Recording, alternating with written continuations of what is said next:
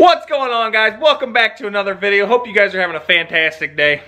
We're back out in the barn. Got a little update for you since the last video. Actually, the last video was a wheel and tire reveal, but little update since the suspension changes. A couple things that have come up, a couple things that have changed, a couple more things that I'm gonna be changing. So you guys will see some of that in this video.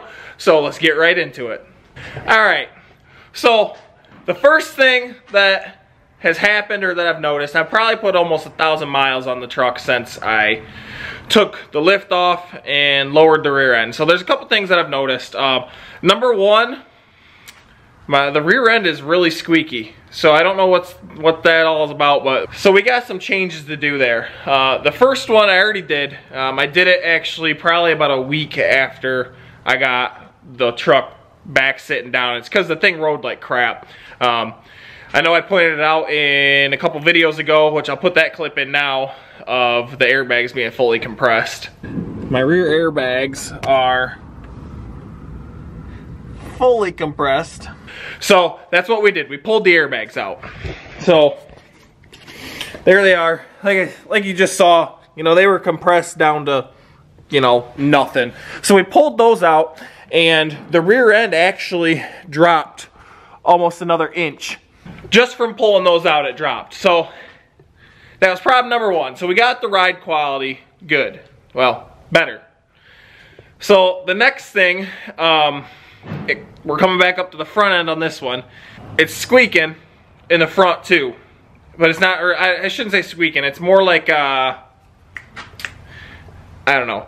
It's only when I hit big bumps. So what I think it was is I put the sway bars end links back in it that I pulled off when I originally put the lift on, so they're used. So we're gonna be getting new sway bar end links and seeing if that takes care of that. I also have a bad wheel bearing on the passenger side, so I gotta do that. That probably won't happen in this video because we got a lot of stuff to work on. But so the next thing that we gotta take care of is the traction bars. Let me get some light for you. Alrighty, so now we got some light. I'm gonna try and hold the camera pretty level, but you can see the traction bars. They're running way uphill, and the bottom of that bracket is only about, I'd say, 6 or 7 inches from the ground, which isn't a big deal because this truck will never go off-road ever again. But it's just a weird angle, and I think that's also part of my issue in the rear end with it being kind of squeaky, like I had said. We're gonna get right into it. I'm gonna go ahead and we're gonna drop these traction bars out and get all the mounts cut off because we're not going back with traction bars. Like I've kind of been hinting at, this is gonna be geared more towards a little bit more like drag racing type application. So we're gonna be putting a set of Cal-Tracs on it. With that being said, I was kind of skeptical because I still do occasionally want to be able to tow with this thing, like not super heavy, like kind of what I used to do, but still want to be able to pull my tractor around, and you know, it's not huge, but still weighs, you know, 4,000 pounds plus a trailer, so I still want to be able to tow that around. And one of the things I was skeptical with was is that everybody says that they're loud when you're towing on them. So I don't know, we'll find out. If I have to, I'll make up another set of bars that are a lot shorter and go up on like the swoop of the frame a little bit so they're not running downhill. But so we'll get right into it.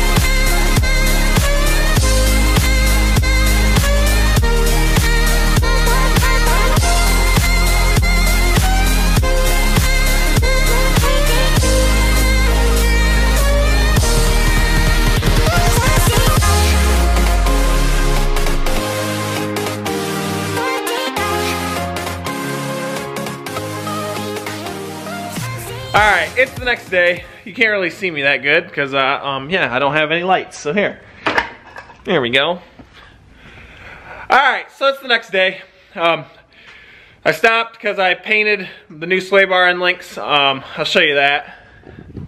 So all I did was, like the, I don't know, the little center pieces and then like the ends that like secure the bushings. That's all I painted. Here's the old ones. Like I said, these are pretty wore out. If it'll ever focus, I mean, you can see they're like angled and stuff, so they need to be replaced. So I finished yesterday off. I just painted those. So today we're gonna get those put on, and then I'm gonna undercoat the frame where I ground those tabs off. I'm gonna leave the axle tabs on for now, just in case that I end up not liking the Caltrax and I want to go back with a set of bars. So we'll leave those on. If I end up doing a different set of bars, they're gonna be shorter anyways. So the front mounts would be in a different place. So that's why we'll just leave the axle tabs on. So let's get right into it.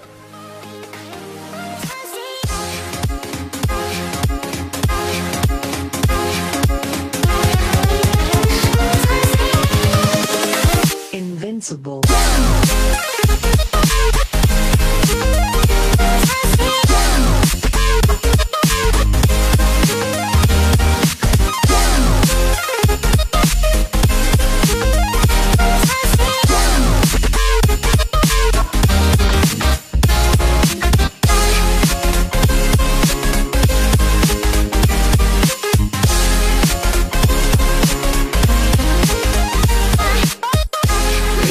Alrighty, well there they are. Their one is installed. That was not the easiest thing. The way I got it up in the air, so the angle of the A-arm's kind of different than it would be fully compressed. Truck's kind of low now, so it's kind of hard to get underneath it. So I think I'm gonna have to get some race ramps or something. That way I can still keep.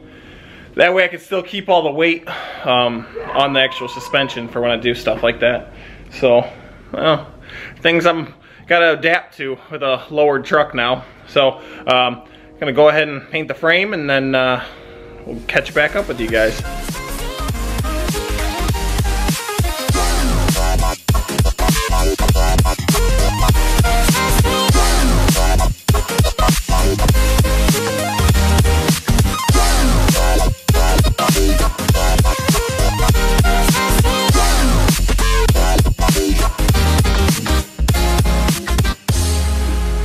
So we got it back down on all fours. The first thing I noticed, I moved it. I pulled it back and forth because I don't like setting these things down with the independent front suspension, because it, like, I don't know, it toes out weird. And I don't know, I feel like it sits weird on the front end. So I always like move it back and forth. And when I did that, the front end didn't really squeak anymore when I would like turn, and then I jumped on the rear end a little bit, like to get it to go up and down. And the squeak in there was gone too. So I think that was with the traction bars. The one bar which you guys saw me take off, that one had no pressure on it. It was lined up perfect with the hole like it should have been and all that. So that one went good. But then the passenger side, the side you guys didn't see, I had to get like a punch and drive the bolt out, and then when I like slid it back up into place to see how far off it was off like 3/8 of an inch. So I think that was binding it up pretty good. So that was a lot my fault. I should have, I don't know, I should have checked that again once the rear end all settled back in from me tightening it up. But oh, is what it is. So we're going a different route, getting a set of Caltrax. I actually got a guy, actually you've seen me work on his truck before. He bought the truck and it had a set of Caltrax, not put on or nothing, just a brand new set. And he primarily tows with the truck, so I'm gonna trade him my bars for those Caltrax. And that way, I don't know, no money out of my pocket. He gets a set of bars on his truck. I'm gonna install those, so you guys might see that in an upcoming video. So if you're stopping in for the first time, hit the subscribe button on the way out, and we'll catch you guys in the next one.